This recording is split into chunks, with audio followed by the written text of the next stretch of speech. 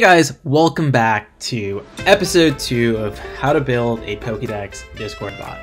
Now, the one thing that I always recommend before you really start any project is to take some time to think about your project. Think about what it's going to look, how it's going to feel, and what you're really trying to build. Because while it's good to always build projects that are fun and they're a great way to learn skills, it's also important to learn how to gather kind of the requirements and the research necessary to building your project, because you kind of need to understand the purpose of your project and why you're building this. That is more of an intrinsic motivation that is always going to be better than just extrinsic factors such as money or I mean some people might be motivated by money, but these are things that will keep you consistent to your project and will help you understand what you're trying to build.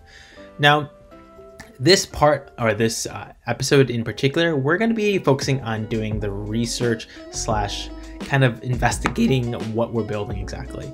So as you already saw in the demo, imagine if you did not see what the final product looked like, but we were starting from scratch and we had no idea what our plans were. Now the first thing is, obviously we knew that we wanted to build a Pokédex bot, but we have to think about our experiences of what the Pokédex might look like, maybe draw back on some Pokemon episodes that we watched growing up as a kid, and those might have different understandings or implications of what this bot might come out to be. So what I always do is I like to go to YouTube, and I love good old YouTube. Obviously I have a YouTube channel, and what I'm going to do is I'm going to just get some inspiration just by searching, Pokemon, Pokédex, and this is how I actually started. And there's one episode in particular that I kind of just remember growing up as a kid, and that was when Ash pointed the Pokédex, probably the first time he ever used Pokédex, to the Rattata. So let's find that episode real quick, and let's just kind of get inspired to think about what it looked like. Let's see, Pokemon Pokédex episode, Rattata. Ah, this is it. So this is a really funny episode. And just gonna skip over here. So this is kind of what I watched, get inspired by this Pokédex. Yeah, but this isn't a forest. It's an open field. It also comes out into open fields to steal food from stupid travelers. That means I'm stupid?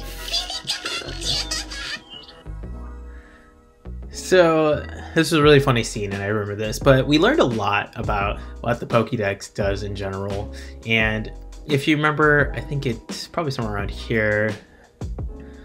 Well, if you remember, what you see here is we notice that Ash is pointing his Pokédex to the Rattata, and that automatically recognizes that Pokemon and gives him information regarding that Pokemon. So some features you might consider in building your bot might be like an image recognition or Pokemon recognition. I can't spell today, so like image slash Pokemon recognition. So we're just gathering all the features that we could possibly build. And this is kind of how we just derive inspiration. And in designing, this might be something called like your storyboard, your picture board, your inspiration board. This is kind of what Pinterest is. For development, I kind of just use this as kind of like my feature board of things that I want to build.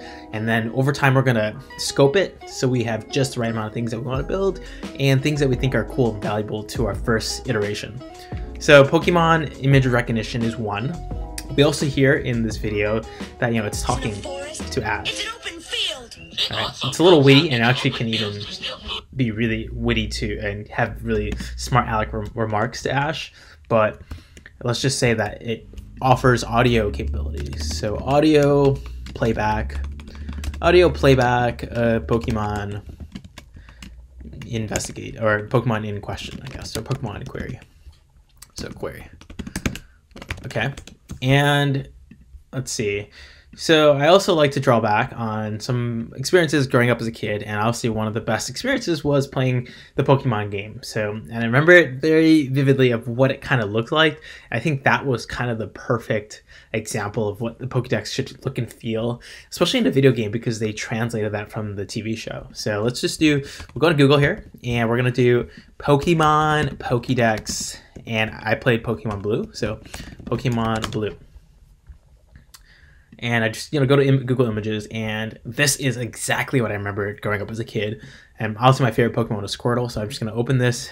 Probably not be able to see it in my screen here. Let's see. let's, I wonder if I could just zoom in here. Let's just type in Squirtle. I can't wish I can like zoom this in a little bit.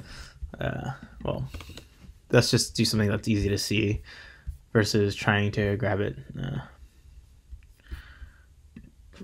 Okay, well, I can't seem to pop up a pretty good image of it. This is Mew, so okay, so it might be hard to see here, but you see that there's Squirtle and it says Tiny Turtle. It has a height, a weight, and a description, as well as a number and a little picture of the Squirtle itself. So I'm just going to track that down. So it displays Pokemon information. Pokemon information. It has a name, a number, a weight in pounds. This is the American version. So a height in feet and inches. So feet, inches. And it has we have a number here in the format of no.007. I'll just put an example there. And then a description that just talks about the Pokemon itself, as well as an icon. So sprite/icon. Now, it's probably a good idea to just look at some newer versions as well. So let's just do like Pokemon Black and see what that Pokédex looks like. That might give us an even more vivid imagery of what a modern day Pokédex would look like. So what is the newer one? I remember, let's see, new Pokemon game. It's funny because I have one of the newer games on my Switch, but I just don't remember it. Ooh, this is interesting. This is from X, Y, and Z. So let's just do Pokemon X. Okay, maybe F type Pokédex entry. Maybe that might be easier. All right, here we go. Here's a good example. So here we go. Full. So okay, so nothing has really changed. There's actually a type here, so I think that might be what this. That's not appropriate. Let's see. Here we go. Type. So rock and dragon. So we have a type here. So there's a type as well. So type, Pokemon type, and I don't think anything else has really changed since. I mean, you see the scene obtained, but that's not going to be relevant to our bot because there's no like no tracking in our bot.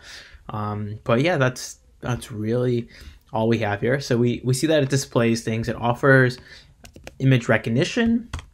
It has a playback audio. It plays back to Ash, and it displays Pokemon information that's really important.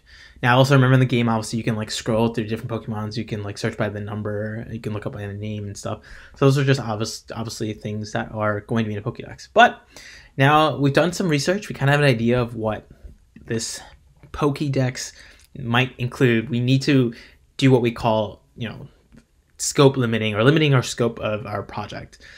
Because we want to avoid scope creeping. And scope creeping is when you're essentially creating all these features that are super duper cool, and then you can't finish your product because there's just too many things to build. So realistically, from here, I can already tell that image recognition and audio playback, those are pretty big features in a bot. So I would rather just do one feature. And in this case, I would say that one of the most important features is the playback. Because if you remember in the video, like Ash is talking to the Pokédex and it's like giving it witty responses. So that's kind of pretty much a core feature that I would personally think that is more important than image recognition. Now, image recognition is important, but then if you think about it in the Discord environment, it's gonna be a little bit harder. You're gonna have to like upload an image and then download that image, and that might be a really cool feature that is past version 2. And you might argue that it is a core feature, but that might be a good feature for version 2 because people can still interact with their bot without having to upload an image. So let's just move this image recognition feature down to a version 2. And let's just say that we'll just display Pokemon information. We'll do a name, a number, Pokemon type. We'll do weight in pounds. We'll do a height in feet and inches. We'll do a description, and we'll do a sprite and icon. Now, in this stage, I recommend you start looking at different APIs that are available. If you need to build it yourself, doing some form of scraping, or if you have an API that's available for you to use right away, that's something to start investigating now ahead of time, because that can give you an idea of how much time this is going to take to build our project. And we should also look at any libraries or external services, such as, text to speech, and that we can utilize to do playback for the Pokemon in question. Now, stay tuned to the next episode where we're gonna go over the design aspect of how this might look like and feel, which is actually very important when it comes to project creation. And for now, just subscribe and stay tuned for the next episode.